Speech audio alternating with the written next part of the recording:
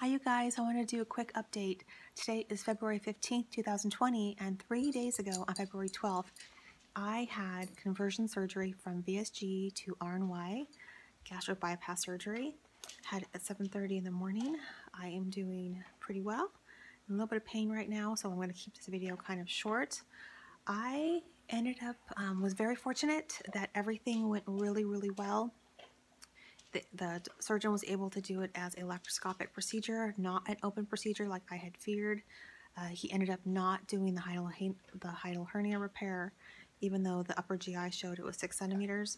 He said that when he got in there, it wasn't feasible to do that correction right now, and he feels pretty strongly that just doing the conversion will be enough to reduce the acid reflux, which is the whole reason I had the surgery. On the day of surgery, I weighed in at 174.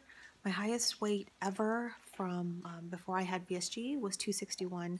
My surgery weight for VSG 3 years ago was 250. My lowest weight from having VSG was 162 pounds. I had gained a little bit of weight over the past 6 months or so. My highest weight from that point was 179. And on the day of surgery, just 3 days ago, I was 174, and today I'm weighing in at 171, which puts my total weight loss as of today from my highest weight is 90 pounds. From my highest weight of 261, today I am 171. So that's good. It's just kind of an added perk of having the procedure. There are definitely a lot of differences I'm already finding with the VSG versus the gastric bypass. I'm able to actually eat a little bit more than I could before. When I had just had the VSG surgery, but it's still not a lot. I'm averaging like 150 calories today. Like in the hospital, I got maybe 30 or 40 calories. The hospital stay, I ended up having to stay 2 nights, not just one. Had a little bit of complication stuff in the hospital, not terribly bad, but just a little bit. I'll get into all those details later.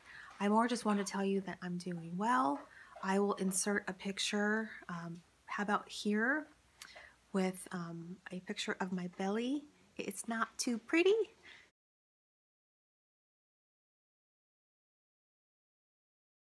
And I seem to be having a little bit of an allergic reaction to the glue that they put on the incision, so that's why it's a little extra pink around there. But today I'm noticing a lot more bruising around the incisions. There are 5 incisions. I also have a lot of bruising, and actually, let me see if I can show you real quick. I'm having bruising from